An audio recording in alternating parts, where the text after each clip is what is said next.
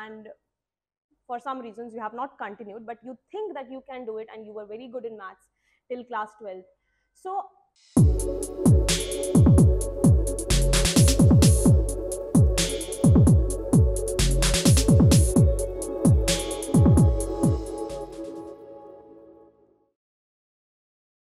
hello everyone, myself SHWETNISHA, and today we are discussing about mathematics optional subject in your UPSC. Okay.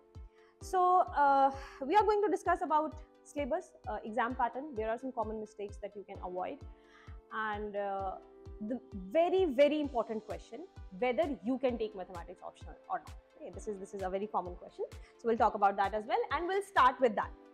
We'll start with the discussion that with your so-and-so background, you can take mathematics optional or not. Okay. So I'm going to categorize students in three parts here. Number one, students who have done mathematics only till class 12. Second, those who have done or pursuing B.Sc or M.Sc. And the third one, having engineering background,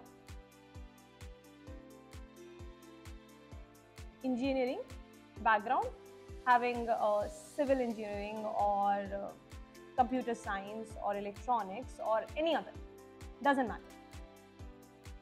mechanics. Now, first of all, I'm not considering students having only mathematics till 10th class. I'm not even considering them. Don't even think about it. Let's talk about 12th class. Okay, so if you have done mathematics till 12th class and for some reasons you have not continued, but you think that you can do it and you were very good in maths till class 12. So what I want you to do is, I want you to go back to class 11, class 12 books and see all the differentiation and integration formulas. After looking at the formulas, try some questions. You can try with the examples. Okay. If you think that these examples are not now helping you with the examples, you are not able to do that without the help, then there is a question mark. This subject may trouble you because it's an optional subject. Choose it very wisely. So I don't want you to do any mistake over here. So it's better that you don't go with the subject. Okay. But if you think that, yeah, obviously I do remember some of the formulas, and after giving them a revision, I can try some questions, and I just remember that what was Eilert rule, what was integration by substitution, what is the differentiation of some basic basic functions, sin x, cos x, e raised to the power x, all those functions. So then you might consider it, right? And you can go with the optional subject. Okay, but obviously you need to put more efforts than the others. Okay, you have to be ready for that. So you need to maintain that, you need to have that mentality that I need to do more hard work in this subject, but definitely it will be worth. Okay. Next, B.Sc, M.Sc. You might have done B.Sc honors in physics or chemistry, but because mathematics was a subject for you, mathematics was a major subject in you, doesn't matter you have not done honors in it, still you can take it without any doubt, and obviously M.Sc mathematics can definitely take it. Next goes engineering students having the doubts whether we can take it or not. So definitely you can, because you see, it's not like you are totally unaware of the syllabus, you are totally untouched with the some amount of mathematics knowledge. Your subjects might be numerical analysis, partial differential equation, ordinary differential equation, linear algebra, matrices. So these things you might have done already, right? So those things will help you over here, and don't think that people over here or here, they have edge. Obviously they have their own edge, but you have your own edge, because when we will enter physics part, then there is a problem with these students, but you don't. So everyone has their own part of hard work they have to do. They have to put an extra effort, their own section in which they have to put an extra effort. But definitely you can go with the subject. But at the end, I must say that whichever background you are, it doesn't matter. You need to have a passion for the subject. Mathematics, why you should take mathematics? It has no overlapping with any of the GS subject. Then why are you taking it? It's the lengthiest optional subject. Then why are you taking it? You have a passion for the subject, and if you don't, please don't go for it. It won't be a good choice. Okay. Next. Okay. So everybody knows that we have two papers of mathematics. Every optional subject we have two papers, paper 1 and paper 2. Optional subject carries 500 marks, 250 here and 250 here. Okay, and the exam is not like the paper 1 and paper 2 are not in 2 different days. It will be in the morning shift and afternoon shift. Okay, in one single day you have to appear for both of the papers. Paper 1 is distributed in 2 parts, part A, part B, and here also it is distributed in 2 parts, part A, part B. Both are of 125 marks each. Both parts 125 marks each. Now, paper 1 has 1 to 8 questions. Paper 2 will have 1 to 8 questions. Everything is similar. Okay. Now, part A and part 4, it will have 1, 2, 3, 4. 4 questions here, 4 questions here. 5, 6, 7, 8. 1, 2, 3, 4, 5, 6, 7 and 8. Now, pattern of both of the papers are exactly same. So, I'm going to discuss the other details only for paper 1. It will be same for paper 2. Now, you have total 8 questions. 4 part here, 4 questions here, 4 questions here. First question is mandatory to attempt from both of the parts. In total you have to attempt 5 questions. Now you might be thinking that if I have to attempt 5 questions, then I have 8 questions and out of 8 we have to attempt 5. But that's not the case. You see, they have fixed this 1 and 5. So here you don't have choice. You have to attempt 1 and you have to attempt 5. These are mandatory questions. So now you're left with 6 choices. And you have already attempted 2 questions. So let me see this. Earlier you had 8 and 5. After fixing 2 questions, those are mandatory questions. So you are left with 6 questions, and now you have to do 3 more questions, right? Now you might be thinking that 3 questions we can do from here, but that's not the case. You have to maintain a ratio of 1 and 2, 1:2 ratio. Either you do 1 question from here out of these 3.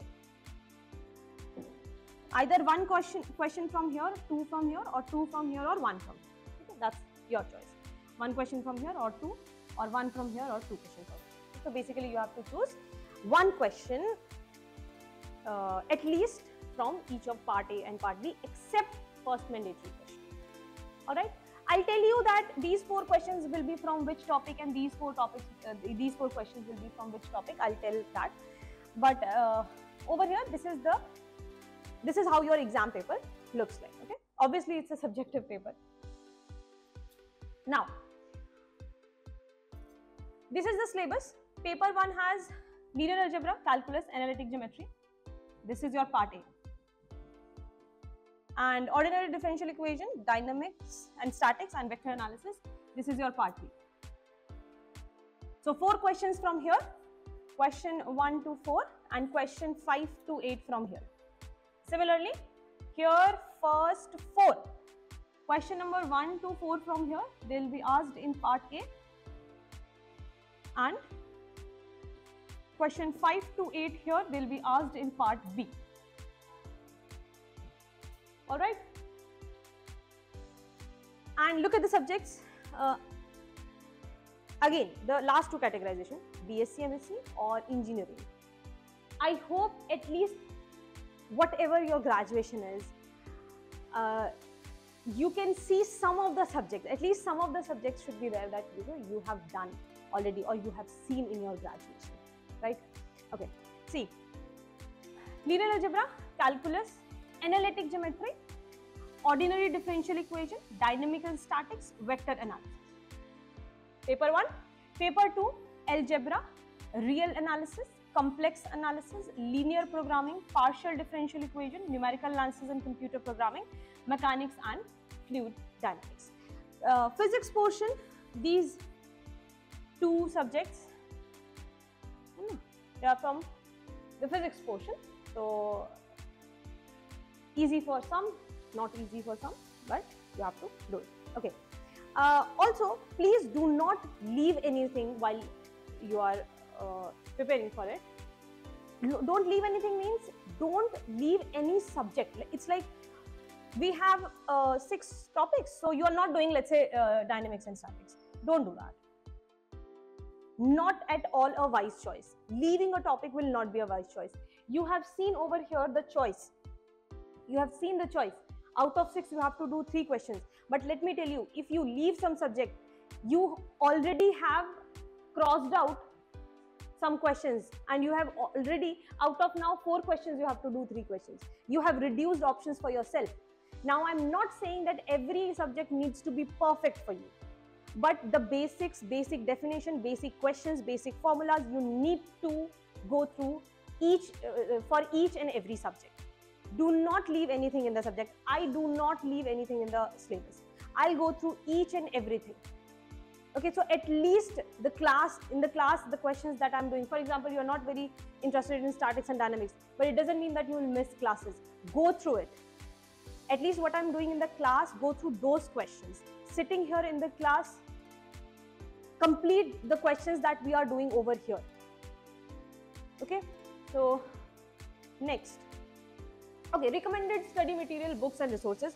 So first of all, let's accept the fact that there is a plenty of material for mathematics. Right? You just Google it, you type UPSC material for linear algebra, they will give you 10 books. I can tell you that go to the bookstore and buy these 10 books. But is it possible? Is it practical to go through all the books? Is it even possible to do that?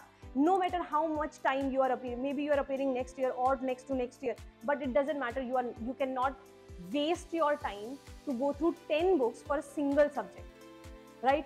So that domain you have to create, that okay, which subject I have to go through which books and all. So I'm going to tell you, see, for your notes are very important. First of all, your notes are very, very important. First of all, right? Notes that I'll provide you, okay? You can go through that as well. Other than that, when it comes to books, in the whole course, I will tell you to buy only 2 books. Only 2 books, okay? But it doesn't mean that 2 books are going to cover all the syllabus. You have to buy these 2 books. I'm not telling you which subject and which book is that right now. Now, what about the other books and why we are not doing that and from where we have to complete it? This, see, let me tell you, for example, linear algebra. No, linear algebra. I cannot recommend one book. I personally, I have looked into like 5 or 6 different kind of books. I know that this topic is best in this book. This topic is best in this book. So you cannot buy all the books, right? So what I'm going to do, I'm going to provide you the PDF of only that topic of that book which is required for this particular topic in the linear algebra. But yes, we do have some subjects for which one book and only one book is enough. For example, analytic geometry. Analytic geometry. P.N. Chatterjee. Enough, more than enough. One book covers everything. Model algebra. First subject of paper 2. Khanna and Bhamri. Khanna and Bhamri. Enough. So there are subjects for which one book is enough, but not for all of them. Not for all of them. So I'll provide you the PDF for each topic. Like this is the topic we have started, so go through this PDF. It covers all the questions, all the practice questions and everything. And at last, I'll provide you the question bank. Question bank. Okay.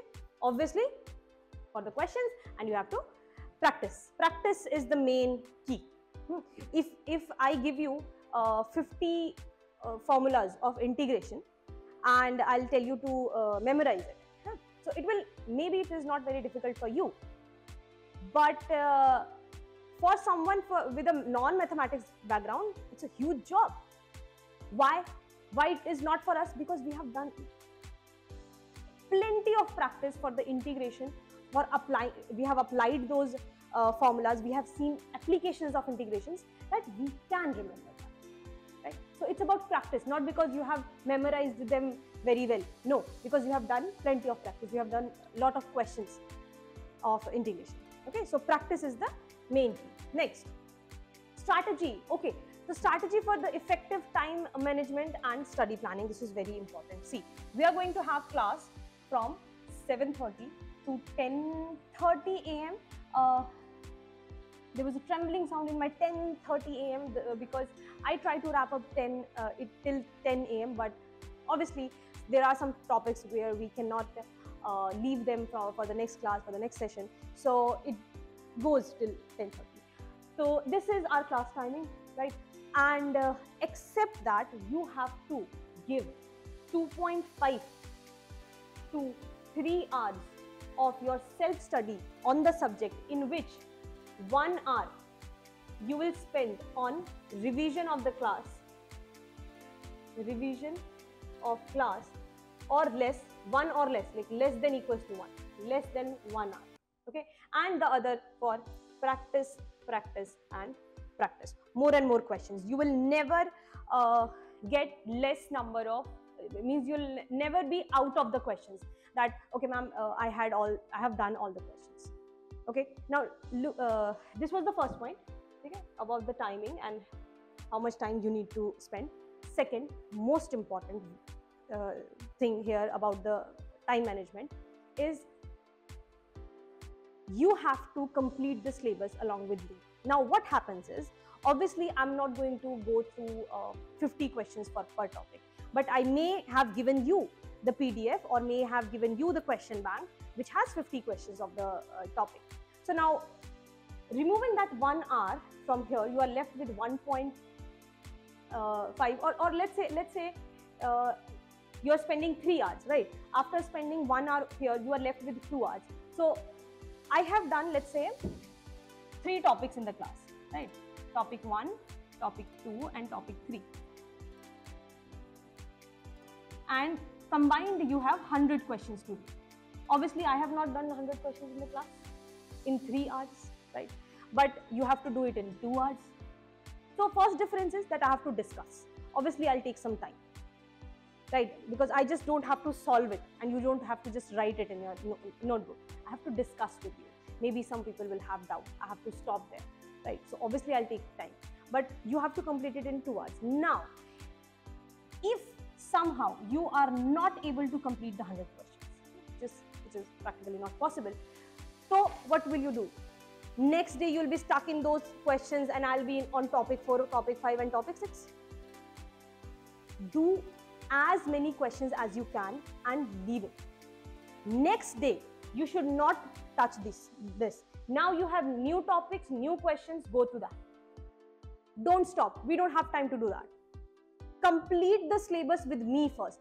And let me tell you, when you will come back for the revision, you might have done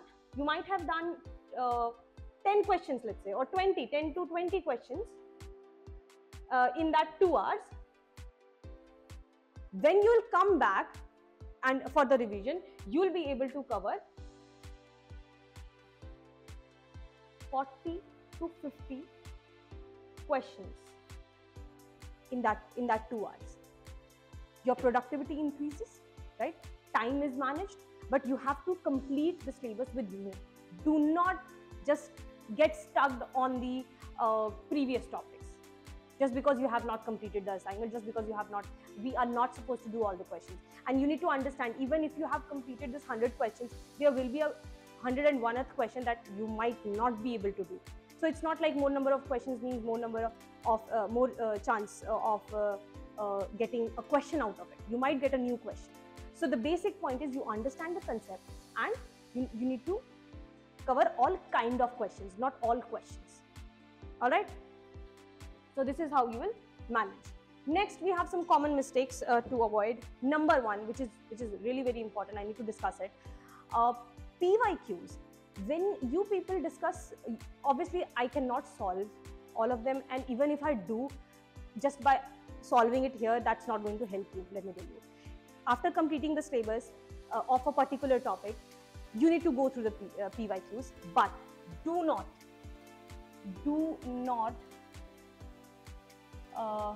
look for categorized PYQs. Means, let's say we have done, I'll tell you in between that 50% of the 50% or 60% of the syllabus is completed of linear algebra, so you can at least try to go through your linear algebra questions, PYQs, from PYQs.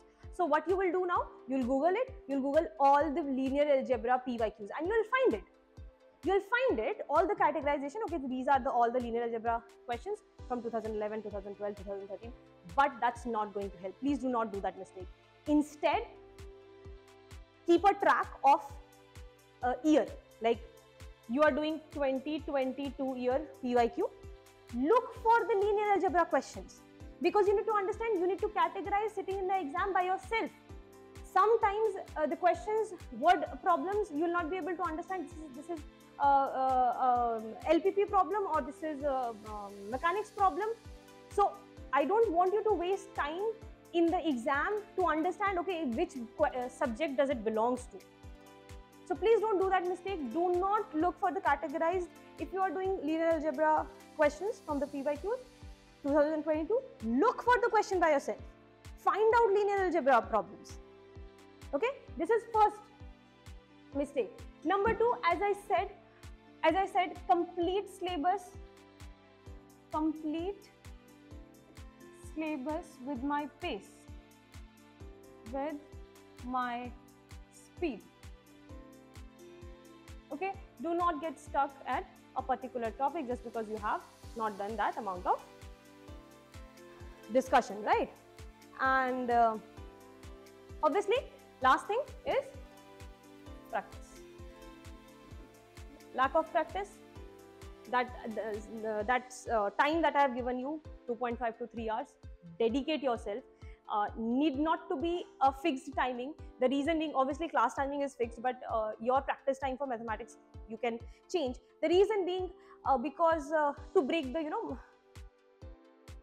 that everything else, every other coursework like GS you are studying, you are doing history, geography.